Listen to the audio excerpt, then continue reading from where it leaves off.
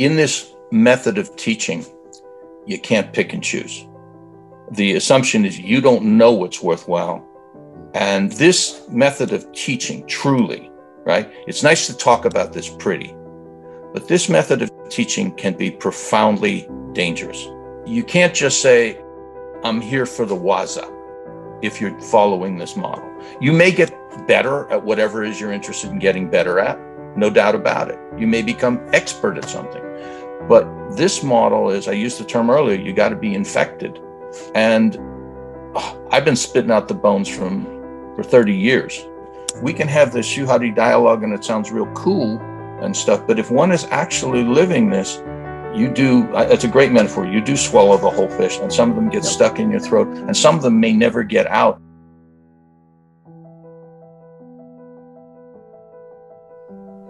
Okay, everybody, welcome to the Integral Dojo series of community calls on the Shu-Ha-Ri Dialogues. My name is Miles Kessler.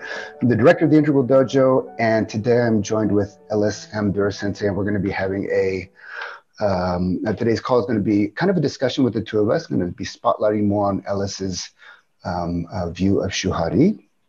And towards the end of the call, we will leave some space for Q&A. It's probably 20 minutes or so, 25 minutes. And if anybody has any questions, then we'll kind of invite you to come in. You can either write them in the chat or bring them into live. We'll open up your mic. So before I get started, let me just, Ellis, I'll read a quick introduction, a bio for you, and then we'll get started. So Ellis Amdur Sensei is a licensed instructor in two Koryu, classical Japanese martial arts, the Araki Ryu and Toda-Ha Buko-Ryu, systems of Koryu, of traditional martial arts. He is a psychotherapist. Is that correct? Did I get that right? Psychotherapist? Yes, he's a psychotherapist, a certified counselor, and a state-certified child mental specialist. Ellis Sensei is a prolific author and public speaker and has written both fiction and nonfiction with some 20 plus books on both martial arts and crisis intervention, including Dueling with O Sensei and Hidden in Plain Sight. I'm very happy to be welcoming Ellis Sensei. Welcome to our series, Ellis. Good morning over here. Yeah, all right, good morning to you. And so we're speaking about Shu-Ha-Ri, and I thought maybe there may be some people on the call that have either a little understanding of what Shu-Ha-Ri is, or maybe just a very, or no understanding of it all. Maybe you could just give from your point of view, and then my point of view, we'll just give like a 2-minute overview of what Shu-Ha-Ri is for you and me, and then we'll kind of go into a little bit more of a discussion about it. Well, the idea of Shu-Ha-Ri is an andragogical idea. Andragogical being... Yeah, what is that? So we talk about pedagogy, but that really means teaching children. Okay. Andragogy is teaching adults. And it's a specific Japanese concept that you learn the form, then you begin adapting within the form, and allegedly you eventually transcend the form. Allegedly, okay. In a nutshell.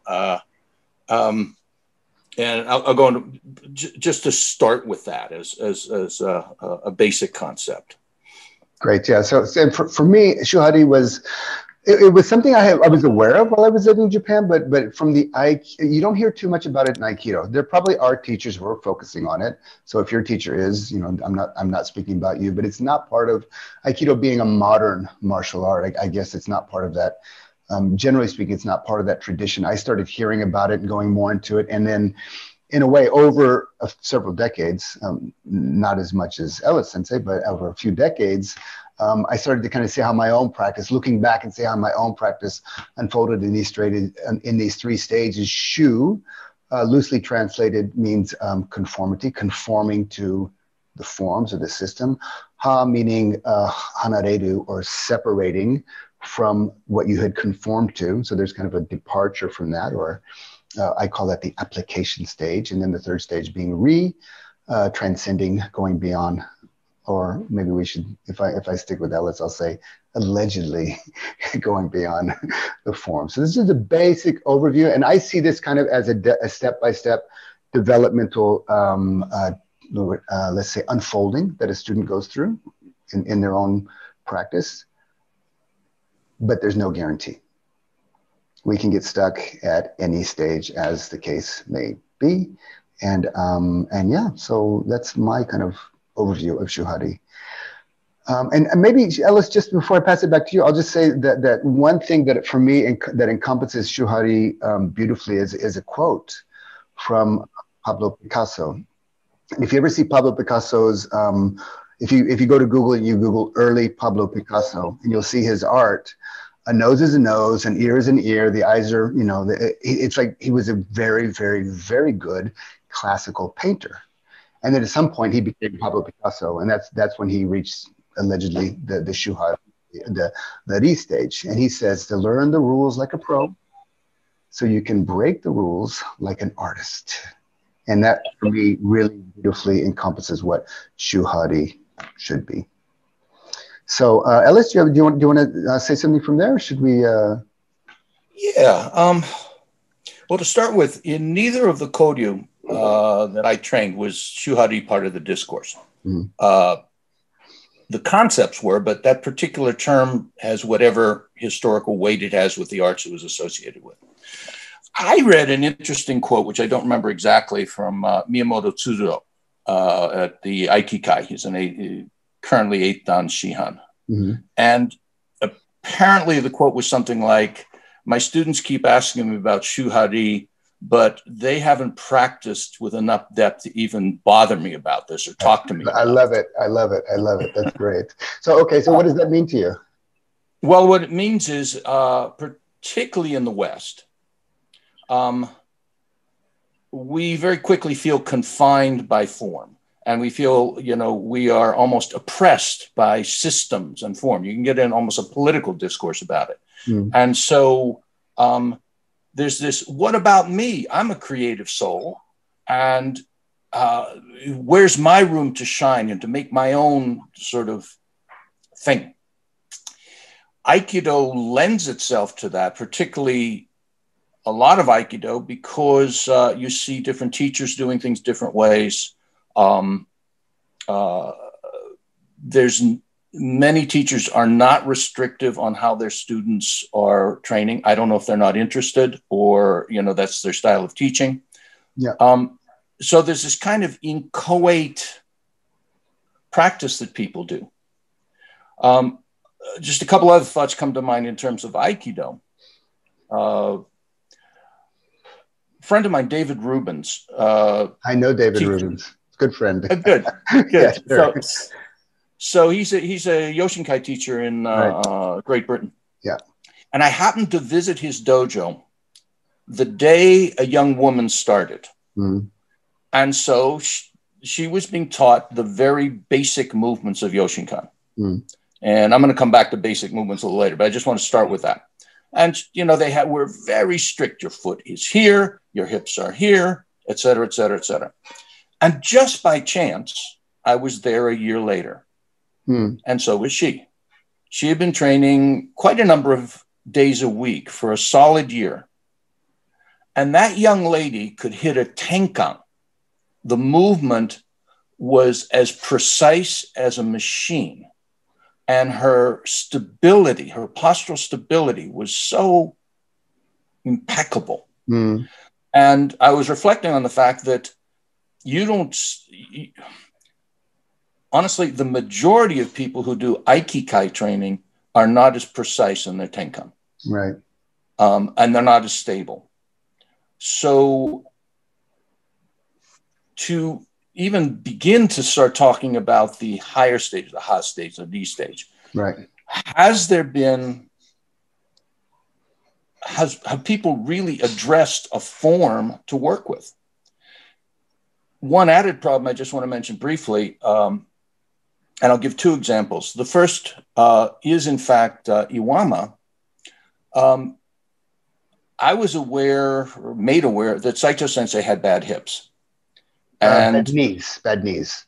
It somehow reflected in the way he twisted his hip. Towards towards his later years, it did. Yeah. And I could recognize an Iwama person often across the room by the distortion of posture they did in their hips. Yeah, sure. They were assiduously imitating the mistake. And a friend of mine was actually at a seminar where Saito Sensei suddenly stopped and started yelling at everybody. He said, "Don't imitate the way I'm doing things. My body's messed up." And a similar example was Shindo Muso-ryu Jo. Yeah. It's a stick fighting school. And I don't know how many back now, they've got their own politics, but Shimizu Takagi, the famous headmaster at that point of the school, this old man, he had very swollen legs. They looked like they were full of fluid. And he didn't pick his feet up when he walked. And he shuffled his feet, and they maybe went 30 centimeters, 1 foot, per step, shuffled across the floor. And I saw giant, brawny men imitating his footwork when they did Jo. They were moving like a somewhat incapacitated 70-plus-year-old man. Mm. And so a person can have wonderful intent in terms of following the teacher, but then there's the question, what is this basics that you're studying? How assiduous is the teacher ensuring that you get basics that would help you really learn the art? Right. In other words, as a foundation from which to progress further along. Yeah. Yeah. So let's stay with that, because, you know, we here in the West, we don't really have so much this system, but in the old apprenticeship, like in the guilds, you know, I think that there was a similar thing. You know, a young boy would go to the butcher, the baker, the candlestick maker, and he would sweep the floors for a couple of years, and he was able to do a few, and then eventually he would become the next master of that guild or whatever. But I see the main difference, according to what you were just saying. Here in the West, individuality is quite a high value, whereas in Japan, it's looked down on. You know, wagamama. It's if you're an individual, you're being selfish. Conformity is the social value, and it just so happens that this first stage is all about conformity. Even if your teacher has a limp, you're going to somehow, in a way, conform to that limp, as you were saying. So maybe we just talk about this first stage as conformity, but in the sense of preparation for the next stage. Yeah. The other thing I think people don't grasp is in the traditional Shu-Ha-Ri model, one, you conceive of instruction very differently. Right. The way I put it is you have to be willing to be infected by your teacher. Mm. You think your teacher's thoughts. Totally. You adopt and sometimes struggle with your teacher's values. So, for example, I left Japan in 1988. I've returned, where I was living that time, 13 years. I've been back, but basically I left 1938. Mm-hmm. I dream about my one Araki teacher 3-4 times a week, and still being taught. And I was his only student for much of my time there. And one night drinking, which was every night. Sure. It's common. He said to me, "You're a total waste of breath." He said, "You came to Japan at the age of 23. You thought you had a soul of your own. If I had gotten you when you were 16, I could have made you something worthwhile. But it's too late. As long as you thought you have your own soul, what's the point?" And I just, sorry, and inside I'm going, yes. You'll never get me.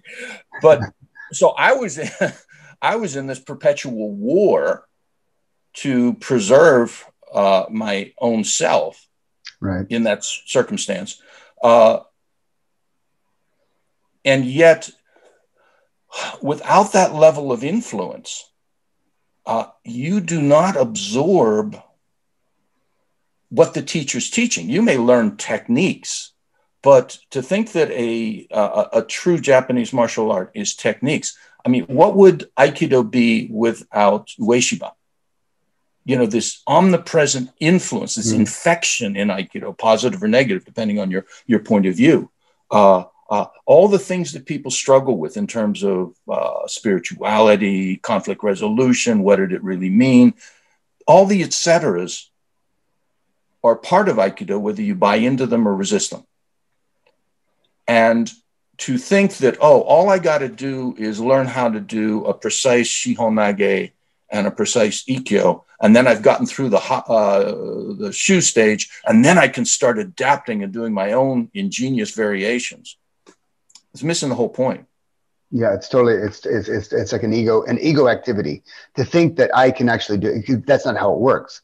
You have to live into that position, and then Shu-Ri, whatever that is, starts to appear on its own. It's not something you can plan for. Right. So let's talk about that, because Shu, basically, let's take Aikido. I'm sure it's the same thing with Koryu, but the forms that are in alignment with the principles. So I'm speaking about a form that's a pure expression of the principles. There's a lot of empty forms. There's a lot of bad forms out there. I'm not talking about anybody in particular, but let's say something where the form and the principle comes together. The beginner can't see the principle. It's invisible. What they can see is the form, and they start to try to conform to the principle. But especially in Aikido, it's quite counterintuitive. You know, everything in my system, there's a certain schmuckiness that everybody walks into the dojo with at the beginning, to use a term of art, that they have to start to, in a way, conforming to the style in a way is like putting a regulator on your own egoic tendencies. So what can we speak about Shu, the value of doing that, the value of conforming at this stage of development? Yeah. Well, you know, Aikido, and by the way, for those of you who don't know, I do have this kind of odd involvement with Aikido. I was very intensely training for some years, and I have this kind of weird consultant role. That's the best way to put it. I'm invited to teach at Aikido dojos. I respect the house when I'm there. I never challenge Aikido form or Aikido principles, and I just try to contribute something that people can use. So just with that as a sort of context, one of the dilemmas, which I think you just outlined, is the way Aikido envisions physical conflict is sometimes very hard for people to understand. Yeah. That you're asked to do things in the uke role that your reptilian brain is saying, no, why would I do that? Okay. And honestly, I think one of the real dilemmas is something is left out of that basic training. And part of it is Ueshiba's fault, part of it isn't. But what it is before you start doing techniques with another person, there should have been and should be very intense and rigorous solo training. And I think one of the things that's interesting is Ueshiba taught different solo training regimen in different Aikido centers. I think that makes a problem for people, but it's an interesting problem. I think that Ueshiba used different centers as kind of crash test dummies, where he said, I'd like to really emphasize these principles at Iwama or in Aomori, or just this one teacher, I'm going to send him wherever he goes and he's going to get it differently. Right. But there were these basic training regimens. And if you see films of Ueshiba, you know, he started class with some, at minimum, Funakogo Undo and, you know, some other exercises. But people saw it as warm-ups. And, okay, we'll get through the warm-ups. They sort of walk their way through it. And then we start doing Aikido. And I really had my first revelation of that. I trained briefly right before he died with a really well-known Bagua Singyi teacher named Wang Shuqin. And I would always come to the temple where he was teaching a little bit early. And he was always doing these very simple solo exercises. And I would follow along, but I'd be, oh, when am I going to learn?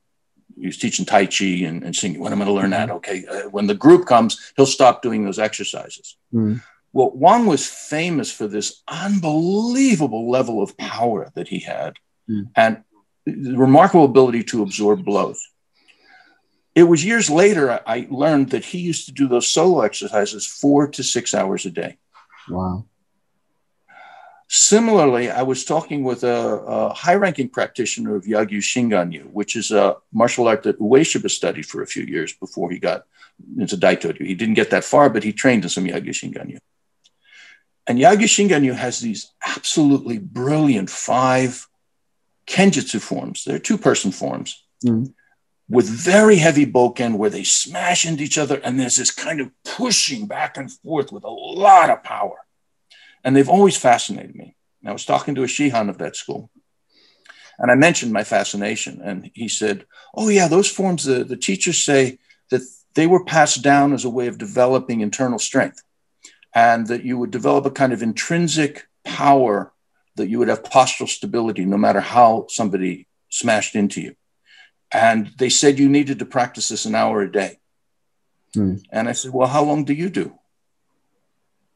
And he said, 5 minutes. and so at least it was explicit there. With Aikido, Ueshiba would be doing these things and just, I think, made an assumption, well, if you're really paying attention, maybe on your own, you'll do these exercises. So it's almost like the basic of the basics somehow got dropped from most people's Aikido regimen. And so without creating, call it the Aiki body, something that's referred to sometimes in Daitoju. Totally, yeah. Without creating an Aiki body, how can you then go to those higher levels? Yeah. I agree. I don't think, you can't, you might be able to perform the practices and techniques or whatever the skills from those level, but it won't be actually from that level. It'll be the Aiki body, so-called Aiki body. I see it as kind of a donut. Like everybody who walks into Aikido is like a donut with a form on the outside, but a hole in the middle. And there's kind of this tanrin, these practices where we internalize we gradually, systematically, slowly over a period of time, sharpening our swords against each other, so to speak, we gradually begin to internalize the forms until, I love that you mentioned Aiki body, until we have developed some type of Aiki body. And whatever that is, and again, I'm not defining what that is, but I think that is the completion, or that is the complete process of the Shu stage. That until the forms are internalized, we don't really have the foundation. We might be able to do the practices and exercises in the body of techniques that are up in the higher stages, but we won't really be able to express them until we've kind of internalized this first stage. So beautifully conforming to the kata, and not just conforming, but internalizing. Yeah. It's, I don't know how many people listening are all that cognizant of different Aikido factions or whatever. I don't know who's joined, but when most people think of Saito Morihiro, the first thing that comes to mind is not subtlety. Yeah, Kihon Waza. Yeah. Right? Not only Kihon Waza, but strength. This massive force of nature that, So one of the most interesting things that I heard one day was a fellow, Jay Dunkelman. I don't know if you're here, Jay, if you're hi. Jay trained with Chiba Kazo, and now is one of the teachers at Kuwamori Dojo in Tokyo, the first dojo I trained in Japan. Jay talked about visiting Iwama and how Saito Sensei said, grab my wrist, as Aikido people are wont to do. And he said the thing that was so remarkable was not, wow, Saito Sensei is powerful. He said he felt like he was on roller skates on ice. Saito Sensei.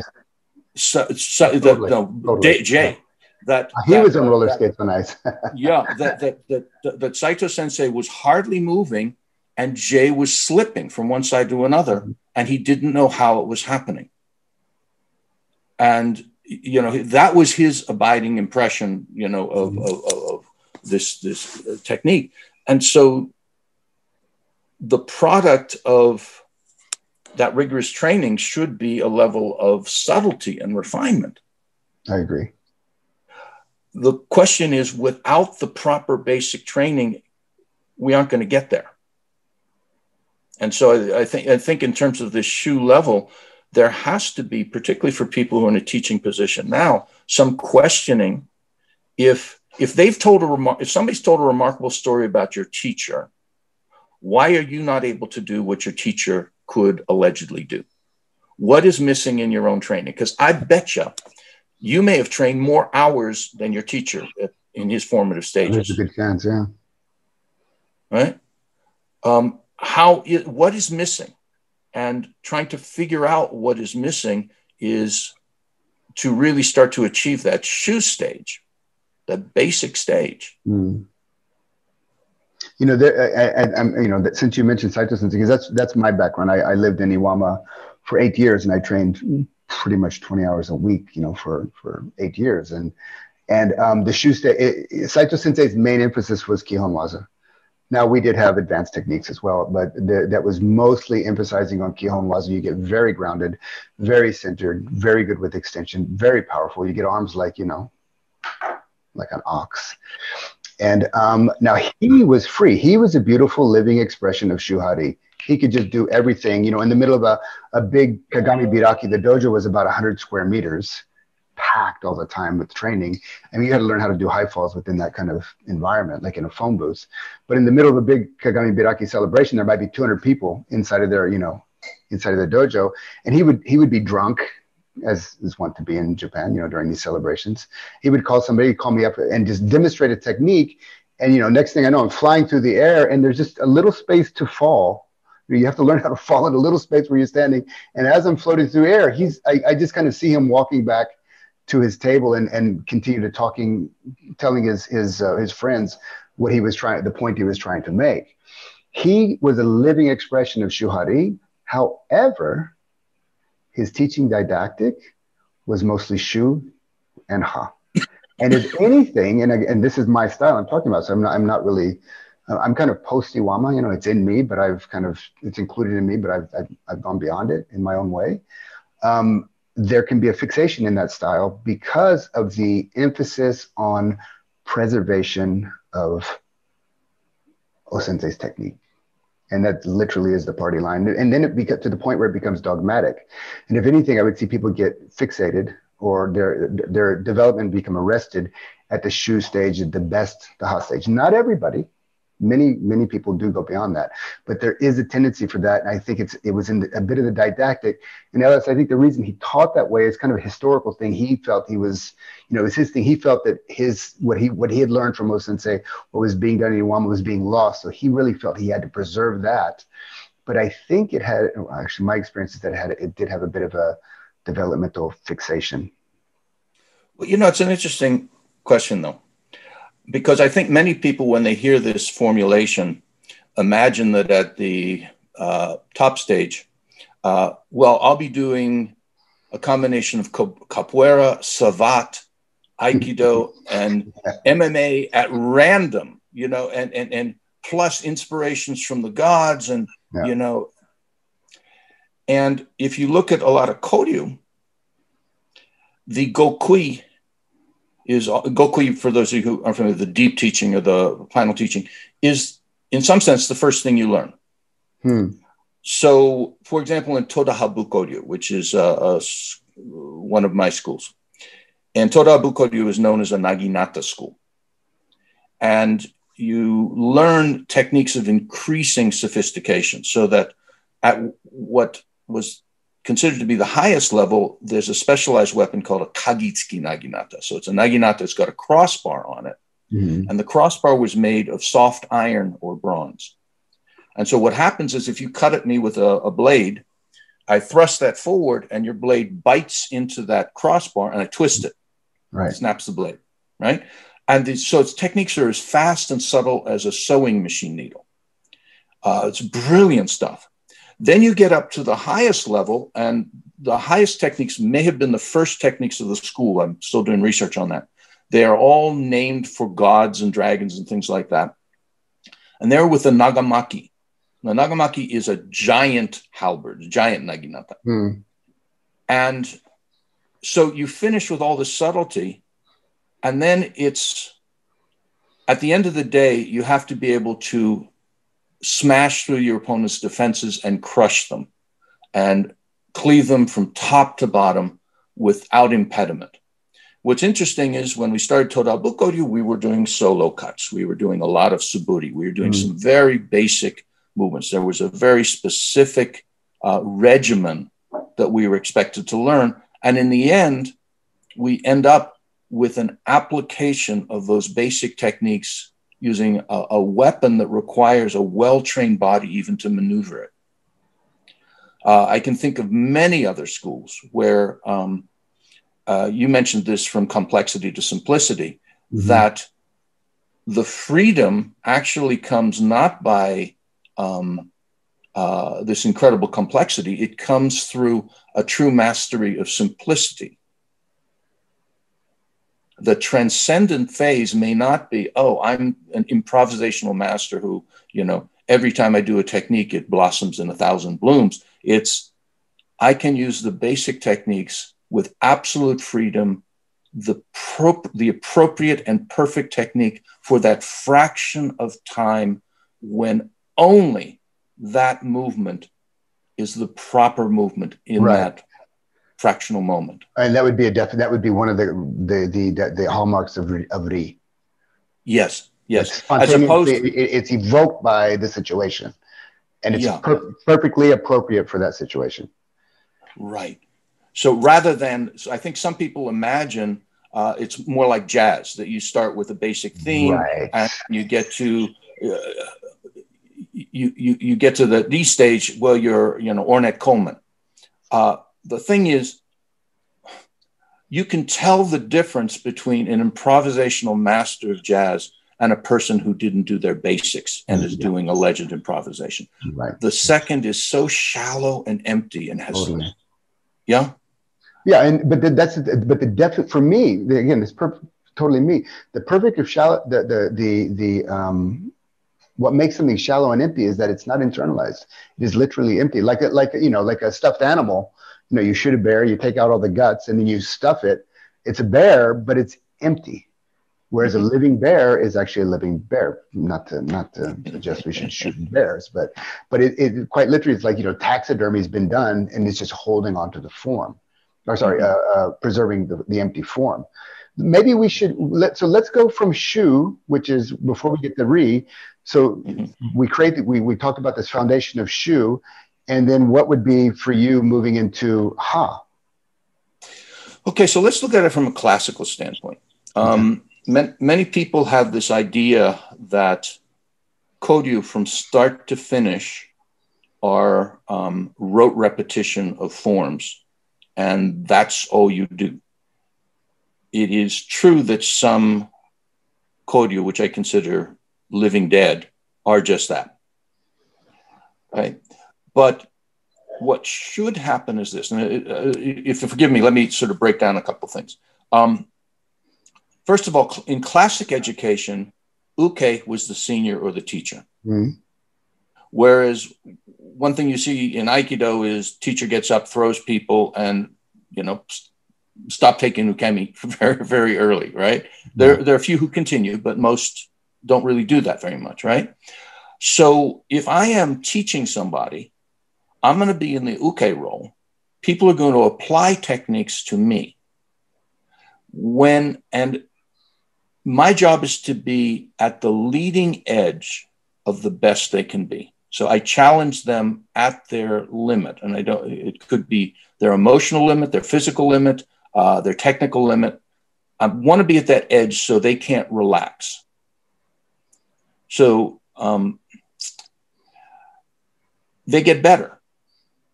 If I am truly a teacher, what I do is I keep advancing ahead of them. Yeah. Right. Which also means that I'm still learning too, and all that kind of good stuff, as opposed to I've arrived and you're even learning more. Right. You know, I tell my students, you know, that I'm still getting better. You can't catch up to me yet. Right. You know, unless we have to run, and then they win. Because I can't run. But also what begins to happen is I may break the kata. Because when you have a kata set of, like, say, 8 kata, they should be, that set is really, there's one meta kata. And within that set are all the alternative possibilities of that configuration. So let's say It's naginata against naginata. It doesn't mean in this set is every naginata technique in every naginata school across Japan. That's not necessary. But it's, if in one kata, if you attack low, I'm given an option. One kata, you attack high, I'm given an option. Right. Now, when we get to the ha state, the first level of that would be, you're thinking we're in kata number 1.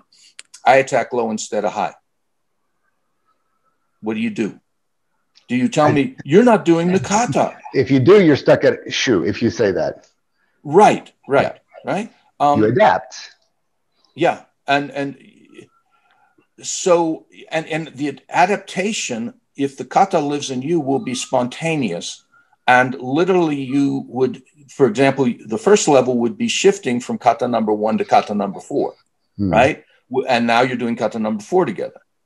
The next level might be, it goes somewhere else, because although the teacher attacked low in number 4, somehow that evoked kata number 11 in the set. And so you end up attacking the teacher. Now, of course, the teacher should also, or the senior should also be able to go back and forth while maintaining the basic principles of your art. So one flaw that people have is they want live training and they start sparring too soon. Right. And if you spar too soon without the basics, you'll fall back on your reflexes of self-preservation. So when I first started martial arts, I was training in a school.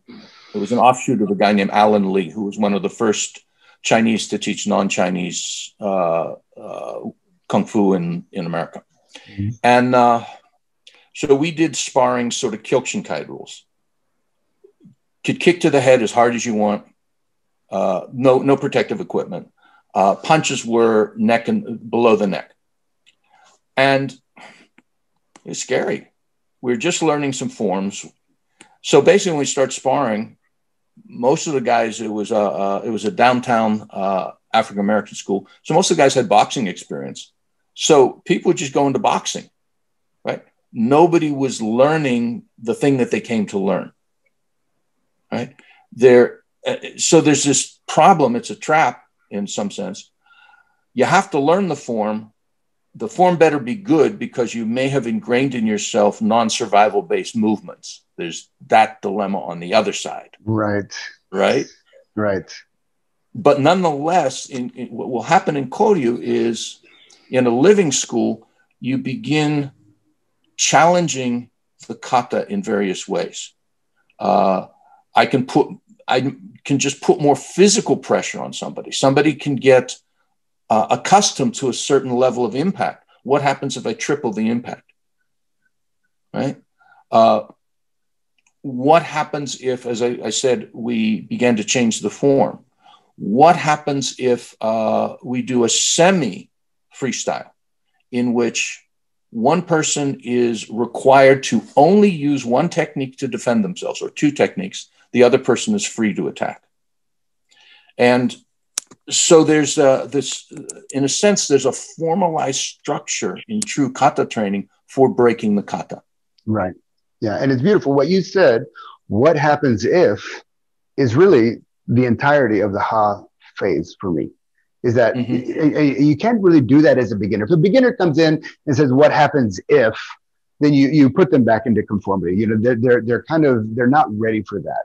But once they've become fluent in the basic forms, so-called master or internalize the basic forms, understand all of the variations of those forms, and in a way categorize them internally, not necessarily intellectually, but internally from simple to complex, then playing the what happens if is a very rich and juicy practice. Great.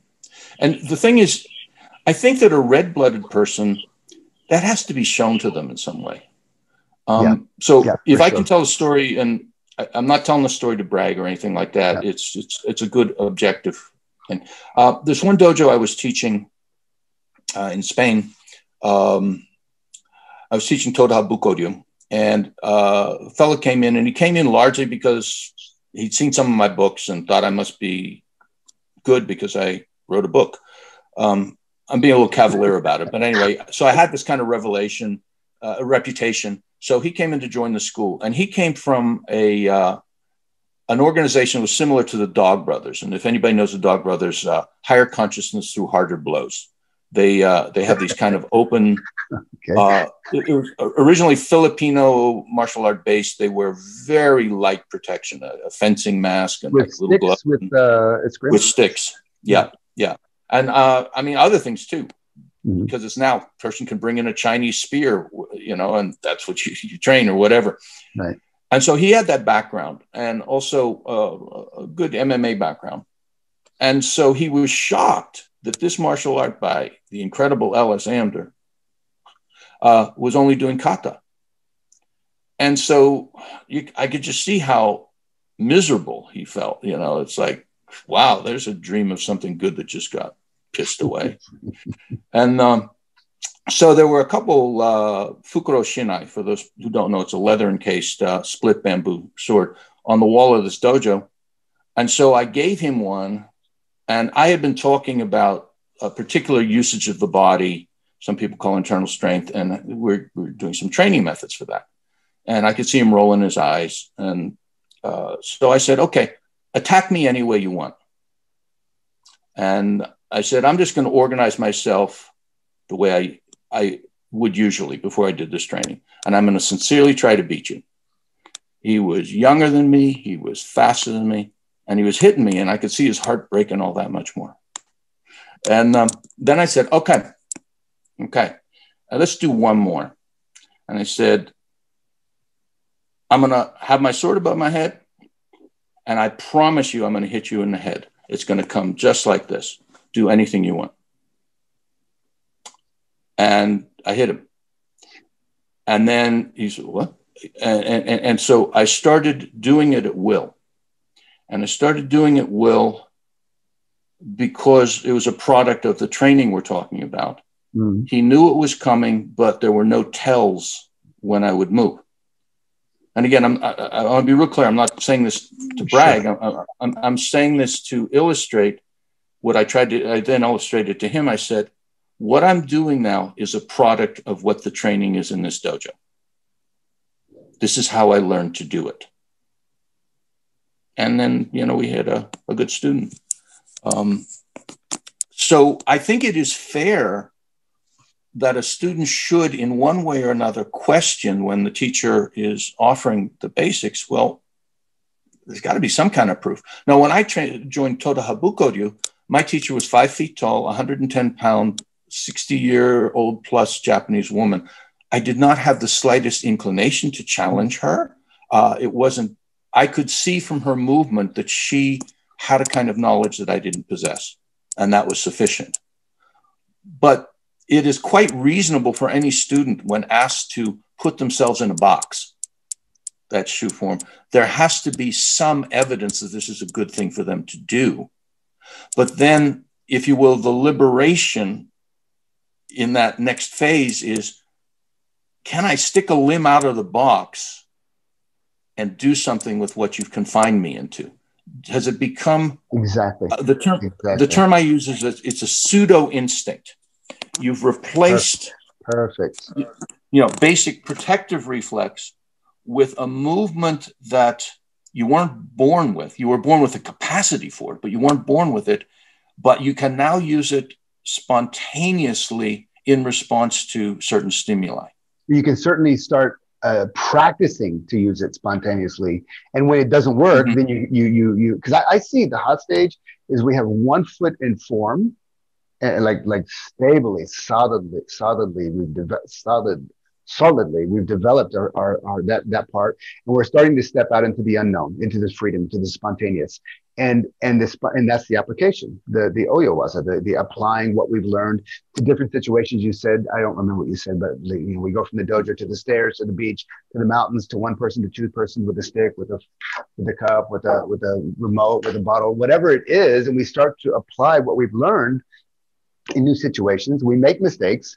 We go back to basics. We step out again. We go back to basics. And that stepping out, it's like a whole new learning cycle that we've entered into. And through that, we start to develop, with the complexity, we start to apply that in a way multidimensionally. Yeah, I think you've raised a really good point that a lot of people when they hear Shu-Ha-Ri think of it as steps. You attain a step. It's an oscillation that you are, you never leave the basic form. You are oscillating within a level of adaptability. Then you go back again to the basics. You know, the one formulation similar to this that O Sensei used was Ken Yu Shin. Ken Yu Shin, what's that? Right. So Ken is manifest. I mentioned the Hidden Plain Sight. Sure. Yeah. And this was in Shirata Sensei's Aikido. He passed this down to his students. Ken is manifest. Yu is hidden, and Shin is kami, divine. Divine. Yeah. And you know, in Ueshiba, because of his kind of everything was also religious. It wasn't one or the other. So Ken was this world, and it was also Yomi. It was the underworld, the world of hell at the same time. Interesting. And that's where you did your shugyo. Right. The purification. Right. So that's exactly it. You know, in Hidden Plain Sight, my one chapter, Aikido's Three Peaches, where divine being goes down to hell to rescue his wife, who is now a hag of hell. And geez, that was a mistake, and now I got to get out. And this process of returning to the world, but going to hell and doing purification rituals step by step to get back out. So that misogi was performed in the manifest mundane world, that the purpose of Aikido was a kind of purification, but it required righteous technique for it to be an authentic ritual. Beautiful. Yeah. Yeah, I don't see, you know, people have whatever quibbles they have regarding Ueshiba Morihei based on all kinds of things. Right. That aren't necessarily connected to who Morihei Ueshiba was. Right. And, you know, I don't deify him. Otherwise, I wouldn't wrote a book called Dueling with O Sensei.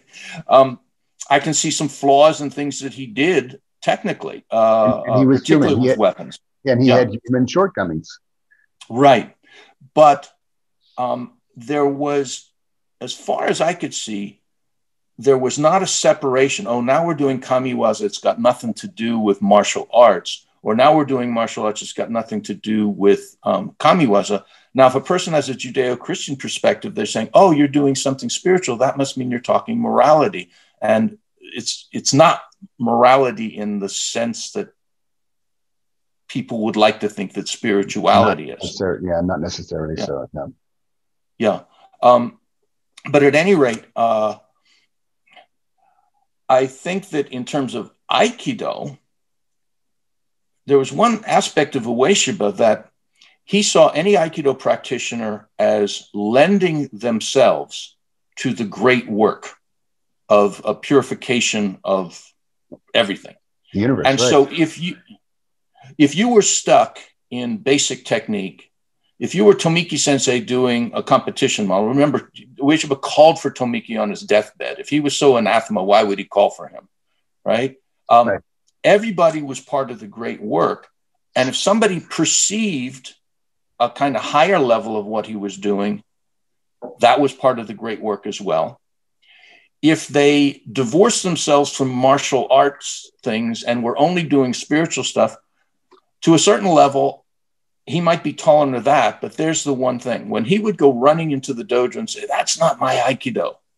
And what he was basically saying is, for something to be misogi, it had to have virtue, had to have martial virtue. Right. So that's that oscillation. Yeah, you can take your flight, but if you don't have the basics, you can't go to Ha without that Shu. Right? Beautiful. Beautiful. Hey, Ellis, I just need to ask you, your finger's a little bit in front of the camera. Oh, it is. Yeah, and yeah. Can't see your beautiful face, so. Yeah. I do want to, let's see, we have about well, we have about another 10 minutes before we open up the mics to ask questions, and to allow questions. But I did want to, so what you were just talking about, Sensei, in a way, is similar to what you were saying before. He could meet people wherever they were at. He would meet them there, but ideally he wouldn't leave them there. So you meet them where they're at, but you don't leave them where they're at. You give them a little bit more to stretch themselves, like a father or a mother, more often or not the father. As a baby falls down and he goes, daddy, daddy, the daddy might, scoop them up, but just with kind of this kind of masculine compassion, withhold a little bit the grip. So the baby has to stretch a little bit. So that's kind of the teacher's role in wherever the people you're working at in the Shu-Ha-Ri. You meet them where you're at, but you encourage them to grow into the next, whatever station they can grow into, or capacity, or whatever the next osmosis may be. So since we're getting towards the end before we open up the mics for questions, let's shift to the. Okay. The hidden and the divine. So here's what's interesting. In a classical Koryu, there was literally a gateway to D, and that was initiation into the Gokui. Right. And so there was literally a possibility that when you learned the Gokui techniques, this would enable you to understand the lived experience of the people who created the school all the way down. In other words, the school doesn't become a set of techniques. It becomes you. Yeah, I become Araki Ryu. And you become a living transmission of a lineage. Yes. And that's not just some flowery statement. Literally, you have experiences that enable you to assimilate the school. Now, once you assimilate the school, because you preserve yourself, now you are simultaneously embodying the school and able to transcend. Right. There's another aspect that some of the classic Koryu had teachings like Tengu-sho. Tengu-sho, the Tengu were these mountain elementals. Sure. And this was there were rituals in which you can essentially willfully be possessed by Tengu. Mm. And this is, in a sense, absorbing the uncertainty principle as part of who you are. That certain actions you say, that wasn't me. And, I've had to give one disparate example, writing with fiction. I don't have notes and plot out my novel. I just sort of have thoughts drifting in my head. And literally I will sit down at the keyboard and say, gosh, I wonder what's going to happen tonight. And then I just put my fingers on the keyboard and I start typing. And it flows. Yeah. Yeah. And there's part of me go, wow, really? Oh my gosh, I hope they get out of this one, or whatever. So, and again, here's where can we get to the D level in Aikido when Ueshiba specifically was doing these Chinkon Kishin rituals, which are rituals of possession. Mm. And that was part of him. Now, some people could say from a Daito-ryu perspective, well, most of what we see of physical actions that Ueshiba did or hear about, Daito-ryu people who weren't practicing things like Chinkon Kishin were doing too. And that's a fair critique. Yeah. Although I think this could get to be a very complex subject with a few minutes. So I'm not thinking about Ueshiba's Shihonage right now. So at the D level, that encompasses his attempt to embody certain spiritual principles in physical action and pass those on to other people to enable people to experience those things. So one dilemma, I think, for Aikidoka, as opposed to a Koryu that is genuinely still alive from beginning to end, is the Koryu actually had a kata, if you will, to transcend. Now, could that become sterile? Sure. Sure. Could that become rote? Absolutely. Yeah, it sounds like a contradiction in terms in a way. Yeah, but everything interesting is. Okay, I love it. So explain that. Then how is it what's the paradox there? Well, the paradox is I could pronounce right here on the internet some gokui, and you go, yeah, but without all those levels. So here's an example. Right. One gokui I was informed of in Jigenyu is dragonfly on a post. And you say, oh, it's poetic. So if you ever watch a dragonfly on a post, it all of a sudden flies away, back, and it flies away. And each time it flies away, it flies to a different space. One time it's 10 centimeters, one time it's 20. Yeah, and it's in a way. And so this is like a profound teaching of Mai. Yeah. That if I have a target without hesitation, I will reach that target with all of me without any hesitation.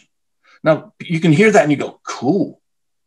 But what the Jigenyu people do is they practice for many years. Their primary practice is not their only practice, but their primary practice is striking a tree. Yeah, got it. I totally get what you're saying. Yeah. Yeah. And so and this can still have that lightning bolt effect, even if you've already heard the gokui, if you've done the shugyo.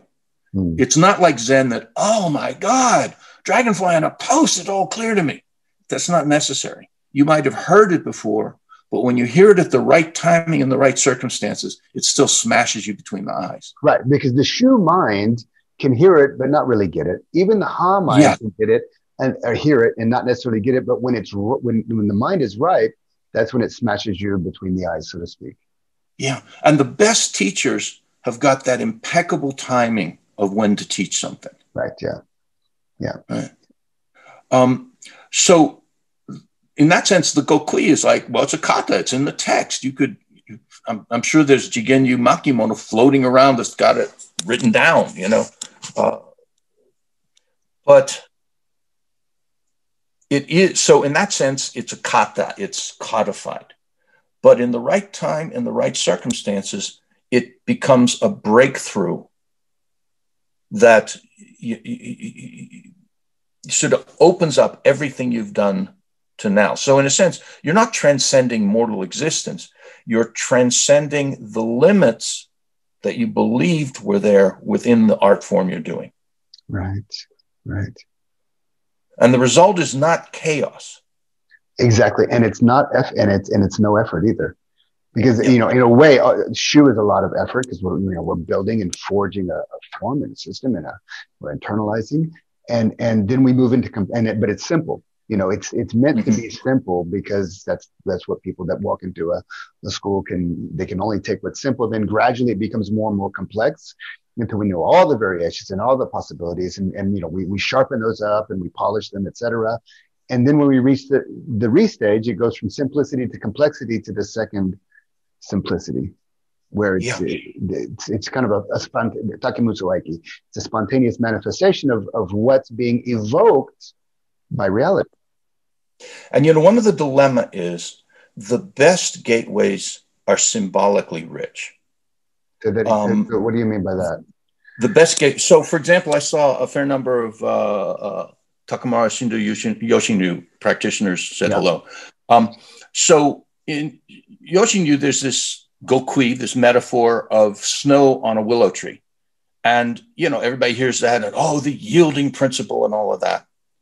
But when you actually look at a snow-laden willow tree and watch the way snow actually comes off of that tree, it's bending down the limb, and the limb does not flip it up usually, it shrugs it off. And, for a practitioner of that to really then all of a sudden realize every one of the waza that has been taught to me has the possibility of that shrug, powerful, tensile, the tension of a limb.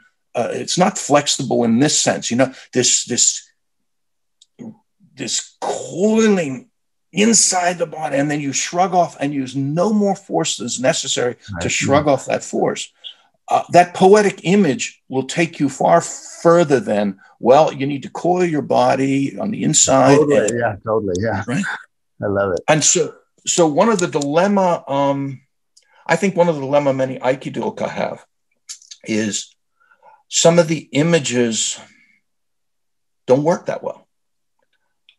They confuse people. They don't have a poetic resonance. So, for example, Aikido, the I is love. And because of the character used, one thinks of romance, or you try to say, oh, spiritual, agape, or whatever. And this wasn't unique to Ueshiba. This was a term floating around in different contexts, which is very culturally laden. So it leads to two things. The one is one has to really investigate the metaphors and the poetic imagery that's given to figure out what the hell is being said. Yeah. So exercise the mind in a way, really stretch your capacity to understand. Right. Yeah. And, I think it's worthwhile to look at Aikido to see if from beginning to end, if the metaphors that are used, and there were so many metaphors used at different times in different locale, it makes it hard to sort of follow that step-by-step procedure to 2D in a way. Right. So, okay, so I'm gonna give you a metaphor here, but before we do that, we're gonna make a transmission. Speaking of Shu-Ha-Ri, we're gonna make a transition and a transmission. I want to just make a couple of announcements, so just a bit of a pause here. But then, as we come back after Ellis kind of gives his reply to the next question, we're going to open up the mics for questions. So if anybody has questions, raise your hand, but not physically. Raise your hand electronically. I'm going to go down a list in the order that they're raised. If you don't know how to do that, go to the participants button, open it up, and there should be a little prompt on your right side of your screen to raise your hand if you have a question. And also I know that George Ledyard Sensei is with us on this call, so I'm going to bring him in at some point as well. So my announcements are basically about the rest of this series. So the Shu-Ha-Ri Dialogues series is, it's a series of 5 meetings, and it may actually grow into more. We'll see. But the next meeting is going to be with George Ledyard Sensei, and that's in about 10 days from now, I guess, on Tuesday. In fact, the next 3 are going to be on Tuesdays. The next one with George Ledyard Sensei is on Tuesday, February 2nd. Similar time, but we're doing it 1 hour later. So wherever you're at. And then the one after that is going to be with Paul Minogue Sensei. That'll be on February 9th. And then with Toby Threadgill Sensei, Paul is, George Sensei does Aikido and Daiko-Ryu Jiu-Jitsu, mainly an Aikido teacher. And Paul Minogue Sensei also does Aikido, but he does Edo-Ryu, Yagyu-Ryu? Yagyu Shinkage-Ryu. Forgive me, Yagyu Shinkage-Ryu.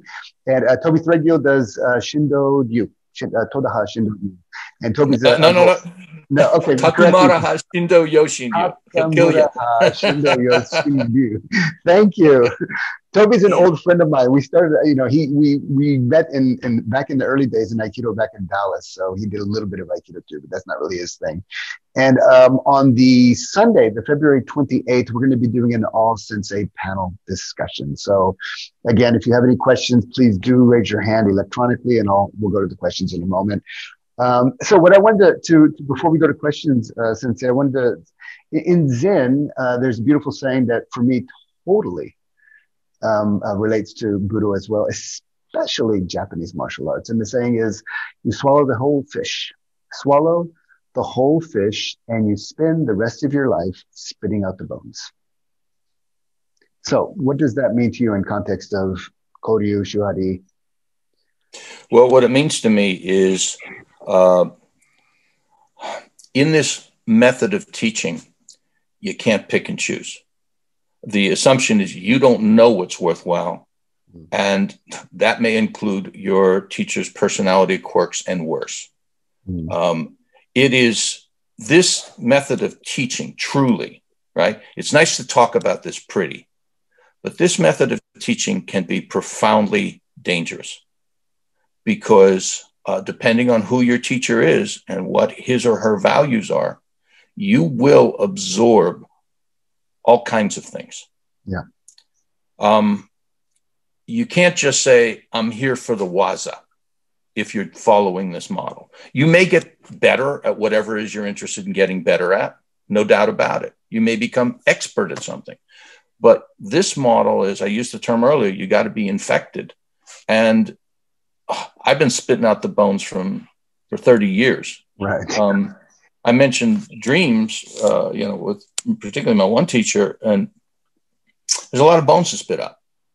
I don't need to go into details about all of that, but we all have, if we committed to a teacher, we all have a lot of bones to spit out. Yeah. I absorb values that now I'm horrified by. I took what I learned far beyond the dojo and felt right in doing so at the time. So, I mean, one has to understand that we can have this Shu-Ha-Ri dialogue and it sounds real cool and stuff, but if one is actually living this, you do, it's a great metaphor, you do swallow the whole fish, and some of them get stuck in your throat, and some of them may never get out and may screw you up. Yeah, exactly. Yeah, there's a famous saying, or kind of well-known saying out of spiritual traditions, that the shadow of the teacher will be multiplied in the students. Yeah. And as teachers, it is so very important that we take this that we take this whole kind of developmental path not just seriously, but we have to consider deeply its ethical implications. Mm-hmm. Yeah, it's like in many Buddhist traditions, they talk about the illusory nature of all reality and all that kind of stuff. And yet, in the Buddhist community, there are basic moral rules of behavior. And some people want to say, well, those are all illusory. Why can't I punch so-and-so or whatever? Yeah. And essentially, what you're being told is that that ambiguity we referred to earlier, you got to hold both. Yeah. Yeah, absolutely. And without such, you can take you can make the Darth Vader move, where you gain power, but you kind of use it for your benefit and maybe for the detriment of others. Yeah. Beautiful. So we're going to take some questions. So far, only Roland has his hand up. If nobody else here has a question, I can't believe that. But if you do, I saw some people typed questions. That might be two. Yeah, but the problem is I'm going to have to go digging for them. If you did put a question, please cut and paste it again, and I'll read them off the chat. Otherwise, in a way, I prefer it if you jump in. Yeah. So let's go ahead and open it. Roland, can you open up your mic? Okay. Thank you. Welcome.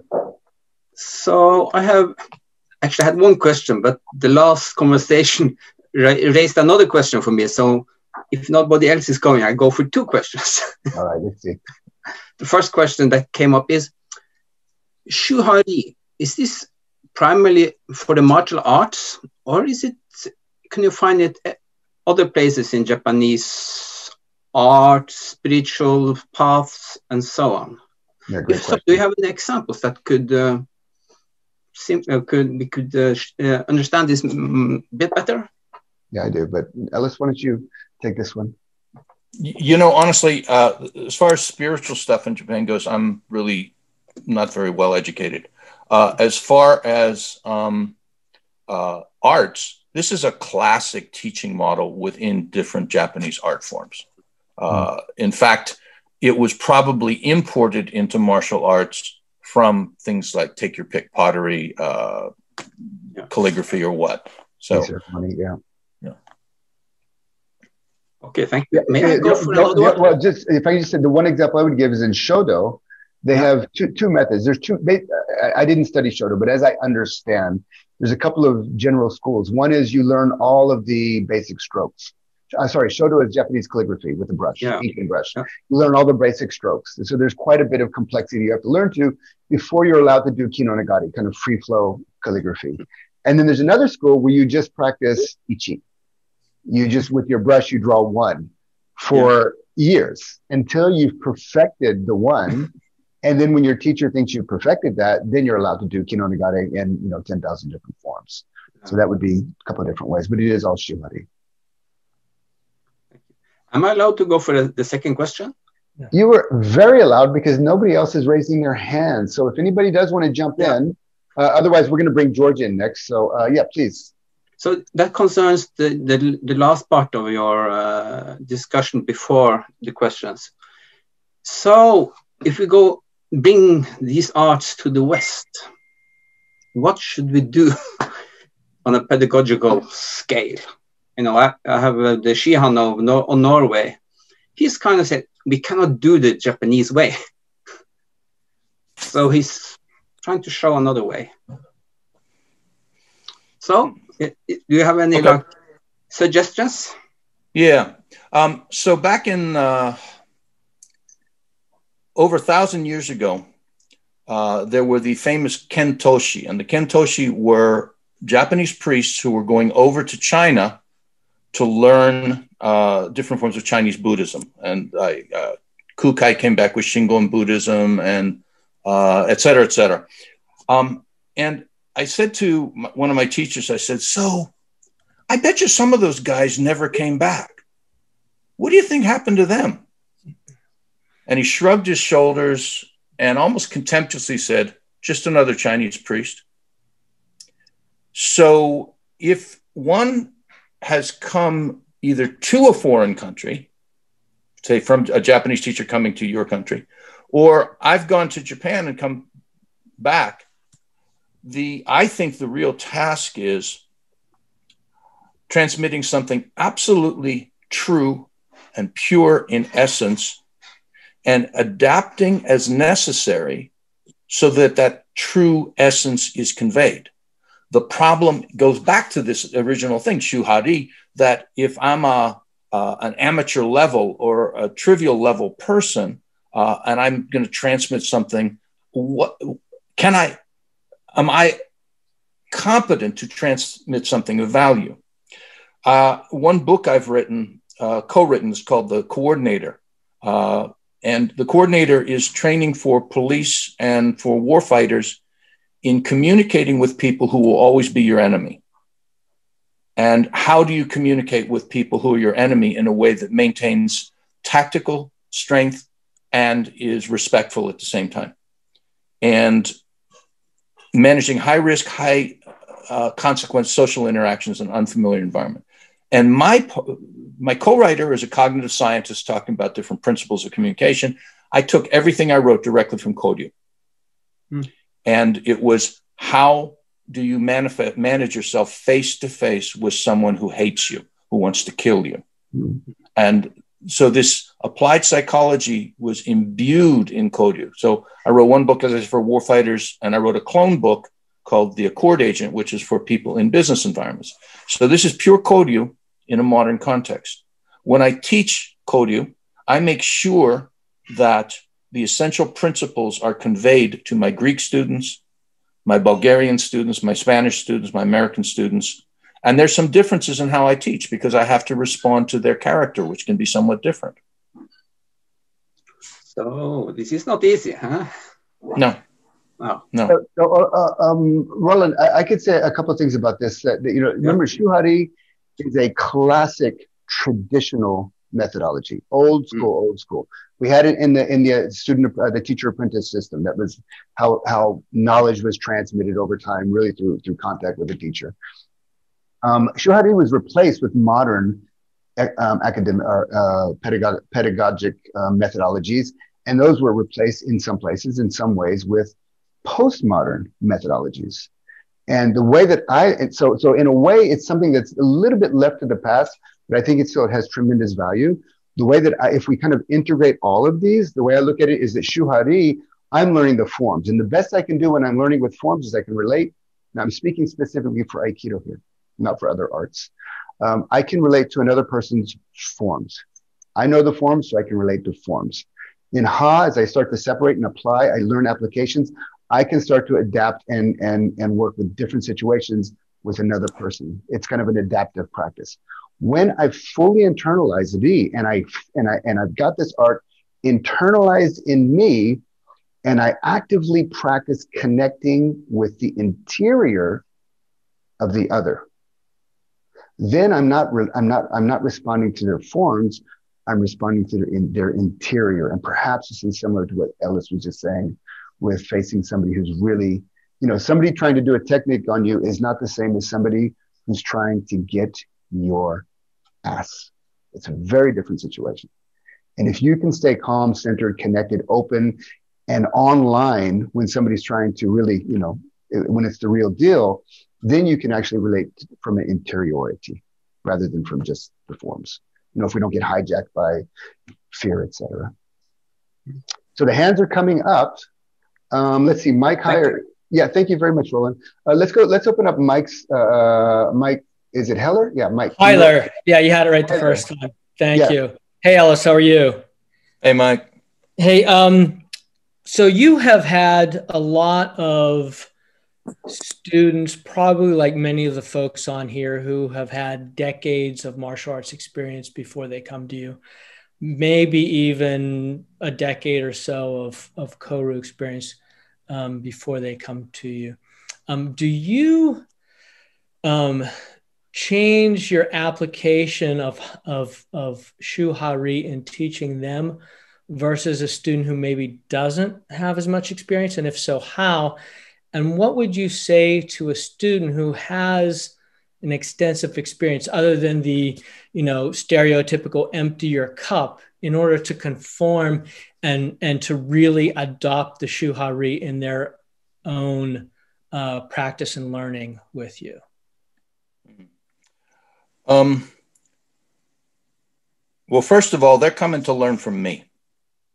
So there's a certain level I'm really not interested in what they know. I'm interested in what they know for two reasons, or a couple reasons. One, maybe I'll learn something, or I'll see a vulnerability in my own art when they respond reflexively. Number two, what I usually see is how what they know is getting in the way of learning what I'm trying to teach them. Now, I developed another teaching model, which I call Taikyoku Araki Ryu, which is where I go to established martial arts groups and teach them a portion of Araki Ryu that we collaboratively decide this is what they want to learn so they can integrate it in their art. Now I'm adapting what I know for them, and that's what I've been, if you will, contracted to do. At the same time, I don't water down what I'm doing at all. So I guess the main thing is when somebody comes to me with other experience, I only notice it when that other experience creeps in and it's getting in the way of what they're trying to learn from me. That's the best way I could put it. Yeah, and that's what I was trying to get at is how do you get them to break that mold? Do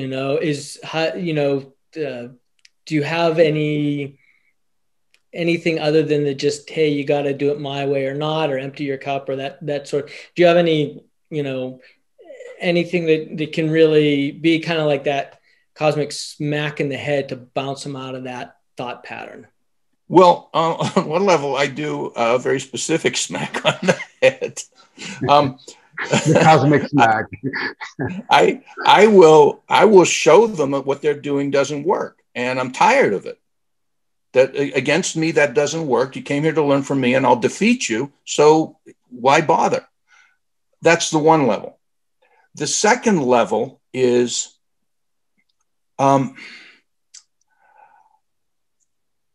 it's on them. So let's say this, in empty-handed grappling, I have people with BJJ black belts who come to train from me, and empty-handed grappling, they can defeat me very easily. The grappling I know is very different. It's with a weapon involved and it has a different aspect. So if I'm beaten, so to speak, if we're rolling around and I'm beaten, I'm like, that's cool. And I should learn more. That's really cool. Now you came to learn this. Here's the deficiency in what you just did. And if the person persists in not learning that, I'd stop being interested in teaching them. Because I don't teach for money. I'm not a missionary. If every student walked away from me, I don't care. There's a human level, I kind of care because I like the people I teach. But if they all said, Ellis, we don't like what you're teaching, we're not interested, we all quit, fine. That's not what my life is not wrapped up into teaching other people Koryu. And the idea is it only deserves to survive if there are people who find it of value to them. Right, right. That's great. Ellis, listen, we are coming close to our time. We got 3 more questions. Okay. Do you have time to go over a few minutes if it goes Sure. over? Okay. Absolutely. I'm open. All right, great. So let's go ahead and open up the next question from Karsten Hemholtz. Karsten, where are you calling from today, and what's your question? Hey, Karsten Hemholtz from Hamburg, Germany. I have, it's not really a question, it's more a comment. If we take Shu-Ha-Ri and the Shu stage as conforming to norm or conforming to specific form, it still doesn't answer the question of how a teacher gets a student to do that. I came to that thought when I heard the question about teaching principles East versus West. Western students might tend to overthink stuff, might tend to have a more, I don't know, just put too much thought into stuff rather than just doing what the teacher tells you. And I was kind of interested in Ellis's thoughts on how to get students to that Shu stage without over-explaining and without explaining something that cannot be rationally explained until you have his or someone else's high level of technique and skill. Great, Ellis. Again, it sort of goes back to the last thing I said, that I don't have a mission. I don't care on one level if people learn or don't learn from me. It's up to them to want to learn from me. And my job, if job is the right word, is to manifest in as pure and powerful a form what I know. And if another person is not drawn to that, is not fascinated by that, then they aren't going to pay attention. And if I'm cajoling, on some level, cajoling the person, oh, come on, no, it's better this way, here's our form, or anything like that, I'm demeaning myself. Right. You know, if somebody, Miles used the example of Pablo Picasso. You know, it's like, I doubt very much that Picasso would have said, so you need to distort more on the arm, right? It's like, look, it's right here. Yeah. Pay attention. This goes to the... If you don't get it to face, then you don't get it to face. It's your problem. It's not his problem. Right. So real quick, it's along with the Shu-Ha-Ri principle is the steal the technique principle, which is you are so passionately invested in learning this art or from this person that everything is important. There's an old Hasidic tale where Rabbi Zusha, who is known as a holy fool, was asked why he kept walking half a night to appear at Rebbe Mendel's court and what brilliant things was he learning. And Zusha said, I just go there to watch him tie his shoes. And, you know, these are cute kind of stories, but it actually is true that the responsibility for learning is the student's responsibility. The teacher's responsibility is simply to manifest what they know. Awesome. That's great. Thank you. Yeah, let's go to David Ross. David, can you open your mic? Or who are you? Or where are you calling? Where are you joining us from? We're from Münster, from Germany. So actually, it's a question for me. I'm Gabi. So we are running a dojo in. Hello, hi. Very nice. It's absolutely stimulating discussion. So my question would be: so where do you see the major roadblocks to reach the different levels? So what hinders a student to mature from the first level to the second and third? And how do you think the teacher instructor can help there, if there's any help? Or do you think the student, if stuck, has to unstuck himself? Or what are the things that might help him to progress? Gabi, great question. Awesome. Ellis, you want to? Okay. Well, the student can be stuck because of their own conception of who they are. I can't do this. I'm not this. I'm not that. So that kind of psychological issue, I'm not going to be doing therapy with a student. It's like, don't tell me about your childhood. It's not the time or the place for that. It's my job to show where that limit is. The important thing is to show it physically. Now, if I am too intense in showing that, all I'll do is break the student. right? So, if you will, the teacher has to be aware of the limitation, and there's a kind of exploration there, but how do I demonstrate to the student that they can actually go through this block? How do I pressure them? In what way do I pressure them that most effectively proves to the student, to their own astonishment, oh, I can do this after all? And so, if you will, what this comes down to from a classical standpoint is this is ukemi. The teacher takes ukemi. Ukemi means receiving body. I need to receive what the student offers, take it into myself, and offer something back that best communicates the dilemma that the student has to go through. Yeah, beautiful. I'll just add to that by saying not necessarily that, because I think there's blocks going into each stage, and there's also fixations of going out of each stage. I'm just talking about the fixations for a moment. At the Shu stage, the shadow or the fixation of the Shu stage is an over adherence to dogmatic adherence and preservation of the forms. It must be like dogmatically has to be this way. If that's great up to a certain point, but it becomes a limitation after a certain point. Has to be let go of to go to the next phase. In Ha, the block from evolving from there, I would say is an over fascination with complexity. It's another variation, another variation, another variation, another variation. So what? The variations are actually endless. There really is no end to the variations. At some point, that also has to be let go of in order to enter into the restage. And restage can also have a shadow, which is not wanting to go back into the forms. It's like, no, I'm free of the forms, and I'm on the mountaintop, and I'm just going to stay up here because it's all clear and it's simple and it's easy, and you know, I just enjoy life. But from there, we have to go back down the mountain. We have to return to the marketplace. You have to go back to Shu.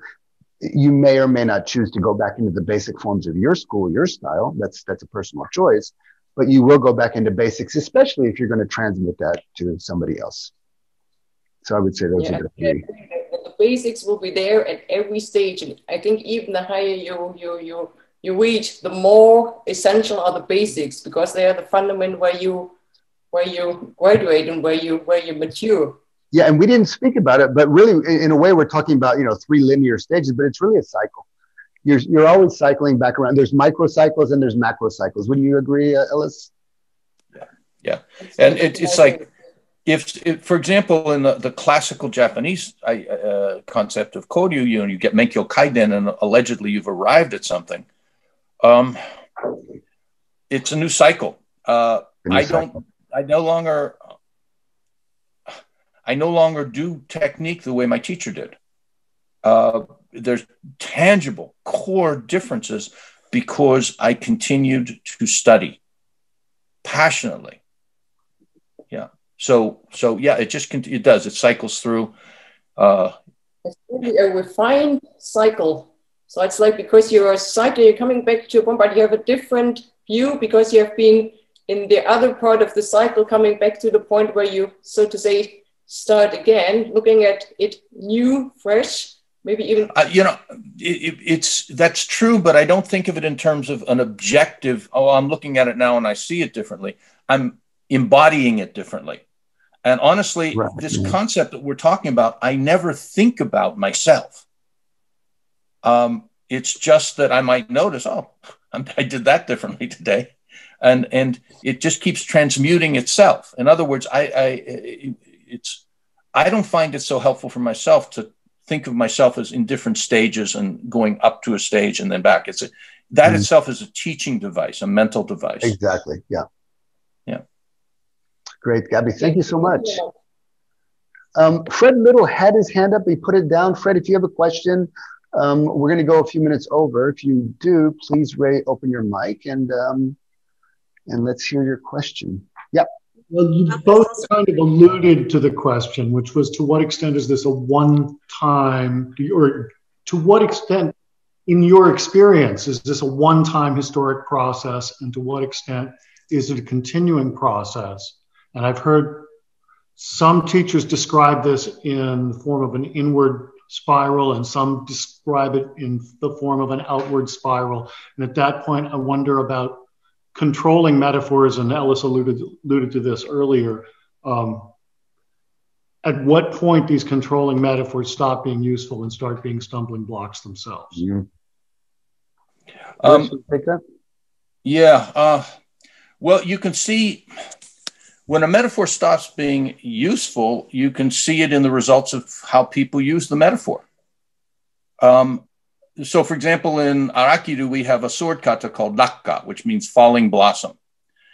That could easily take people astray. Right? Yeah. The actual blossom being envisioned is a camellia blossom, which when it is fully in bloom, suddenly drops off the tree without any hesitation, right, while it is still at its peak. And so that has two meanings, right? The one meaning is you're ready to die at any second. It's just going to drop on you and there's nothing you can do about it, but you move forward. The second is technically, that's how you use the sword in this technique, where you're in one state and you're in another, and there's no transition between. Now, if that kind of meaning got lost because the teacher no longer embodied it, then that teaching could be really distorted. So the same way the Shu-Ha-Ri metaphor, honestly, I see it as really distorted. I think Fred has an exact point, because people say, okay, I'm at the Ha stage myself because I improvise my techniques. Oh, I've transcended the form, etc. Where this emphasis that, in fact, it's using the Aiki metaphor. I think it was a Daitoju phrase that there always has to be Aiki in Jujitsu, but there always has to be Jujitsu in Aikiwaza, right? So conceptually, if we think of this as stage, then the metaphor has now gotten in people's way. Yeah, it has limitations. Right. And if you see it as this oscillation, or another way of thinking it is interpenetrating, each stage imbues the other two stages, so to speak, then it becomes more workable. But that's only workable if the teacher is embodying it. Because you can talk this stuff, obviously we are, but you have to be working with someone in the presence of someone who, without saying a word, is embodying just that. They are manifesting the basics. And at the right moment, that they're free to embody that perfect action at every sort of second as it goes, right? In terms of the art itself. I'm not talking about perfection in terms of, a saint or something like that. Great. Yeah, thank you, Fred. So we're coming to an end. I'd actually like to, in our next meeting, George Leonard Sensei is going to be joining us, and he's on the call today. George, could you open up your mic and... Hi, everybody. Hey, George, how you doing? I'm doing great. Hi, Alice. I haven't seen you in ages. My participation in this discussion is going to be interesting because I have a shallow familiarity with Koryu. Ellis was an early teacher of mine. I trained with him for a few years.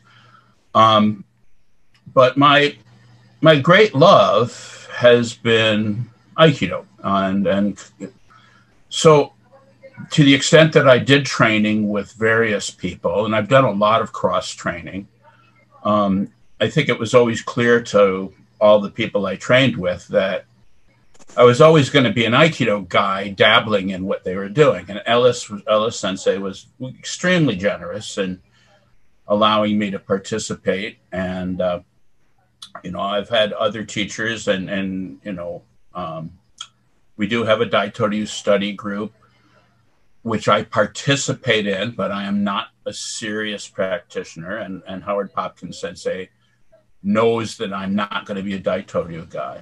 So I'm sitting here listening to concepts discussed by people who come from traditions that are highly organized traditions that have been passed on in a way that is proven over hundreds of years. And I inherited, to the extent that I could say I inherited the job of transmitting something from my teacher, who is Saotome Sensei. And Saotome Sensei, the way he learned was chaotic. He learned by doing, he learned by watching. He got very little explanation from the founder. And he turned around and trained us much the same way. So I have a lot of thoughts about Shu-Ha-Ri, but I'm essentially taking a set of concepts that, in a sense, don't even really exist in Aikido in any kind of formulaic way. Right. I'm using these concepts to talk about how I view what I'm doing in Aikido. And I'm not even sure that that can be generalized out to Aikido in general, because the way I was trained by Saotome Sensei would be, if you wanted to find the exact opposite of how the Yoshinkan guys do things, or the Tomiki guys do things, or even, in terms of post-war, Saito Sensei, I was trained the absolute opposite way. And one of my very earliest memories is Saotome Sensei looking, I was a white belt and I had no clue about anything. I'm just doing it and I love it. But I hear Sensei look over at one of the Udansha, and of course, senior people in those days were Shodans. And he looks at this person, he says, "Don't do it the way I do it." And I still remember that. I mean, this was back in the 70s, and I'm going, what? You're like the model, and but that's the way we were trained. And if you actually look at the people who managed to survive the process for 40 plus years, and Sensei has a bunch of seventh dans that, have managed to be the last people standing. None of them look like Sensei, none of them look like each other. So how can you even talk about Shu-Ha-Ri? I mean, I use the concepts a lot and I talk about it to my students, but it's my interpretation of a set of concepts that articulate what I'm trying to do with my students. And that's kind of the limit, really. Yeah, but as our mind, but I still think that there's a lot of validity. And I've heard you speak a lot about things, and I think that you'll have a lot of depth and experience to share with us. So, I'm sure that I can get in trouble doing this chat here easily. Great. I'm sure that there'll be any number of people who end up pissed off at me. We'll do our best. Before we wrap up, Ellis is well known for his books on traditional Japanese martial arts, as well as tactical communication, aggressive and mentally ill individuals. But he's also written on other subjects. Ellis, would you like to say a few words about that? Yeah. So I think the links will probably be up. My short writing, my more contemporary writing on martial arts is at a website called kogenbudo.org. And it's in the chat box now. I just put it there. Okay. And so I've written a series of books on using really Aikido and Koryu principles in communication, on tactical communication with aggressive people suffering from mental illness. And that's been a specialty of mine for a long time. So there have been books like that, books for hostage negotiators, etc. But the plug I want to actually give is for my fiction. So all those books are on edgeworkbooks.com. But so I've written a couple novels. The first is called The Girl with the Face of the Moon. And it's a love letter to the outcasts of Japan. The people who were not part of mainstream Japanese culture. Abalone divers, blind masseuses, hunters, the Matagi, all these castes that were outcasts, literally. And it's set in a Meiji period fairy tale, somewhat horrifying story of a mother trying to recover her child from a kidnapping. And I just published a week ago a book called Lost Boy, which, and Lost Boy is about, I had a career for a while in child protection. For a number of years, I was doing assessments in when abused children, there was some talk of reuniting them with their caregiver. And so I assessed the alleged caregivers, some of whom were very abusive. I assessed children. And there were times when I would be sitting opposite someone and thinking, if I were a moral person, I'd kill them right now. This person shouldn't be alive. And I didn't do that. And one of the reasons I attributed that to is that I was brought up without wounding. My parents had their quirks and all that, but I was a relatively unwounded human. And it hit me one night, what would have happened if I had been wounded? Same man, and had I been wounded, and if I'd acted on those impulses. And I wasn't so much interested in one of those drama like Death Wish. I was interested in what would happen if I kept a secret like that from my family. What would that do to my relationship with other people? And so from that, I developed a story that was based on real encounters that I had of a man who was a war orphan who was in the same job I had. And so that's the book Lost Boy. And by the way, they have great fight scenes. And I do stealth. I put in stealth references to Japanese martial arts principles here and there. And so there's those two books, and also Cimarroning, which was a graphic novel I wrote with Neil Stevenson, Charles Mann, and Mark Teppo, which is set in the 16th century. And we just had a lot of fun. That book actually is being taught in a feminist literature course in an Irish university. Wow. Yeah, because we have a woman character who is, her actions are not predicated on her relationships with men whatsoever. And just the last thing I'll say, the upcoming call is with George Ledyard Sensei, Tuesday, February 2nd, followed by Paul Manode Sensei, February 9th, Toby Threadgill Sensei on February 16th, and the All Sensei panel discussion will be Sunday, February 28th. Ellis Sensei, any final words? Yeah, there may have been some questions that didn't get answered, and there's a contact form on the kogenbudo.org website. If you want to run a question by me directly, you're welcome to write to me, and I'll try to answer those as best I can. Great. Thank you very much, Sensei. It's been a very rich dialogue, and thanks to everybody who joined. I appreciate it. And as I always say to my meditation groups, may your practice continue to lead you forward, forever and always forward, in your own development of Shu-Ha-Ri. Thank you, everybody. Thank you, Sensei. Thank you.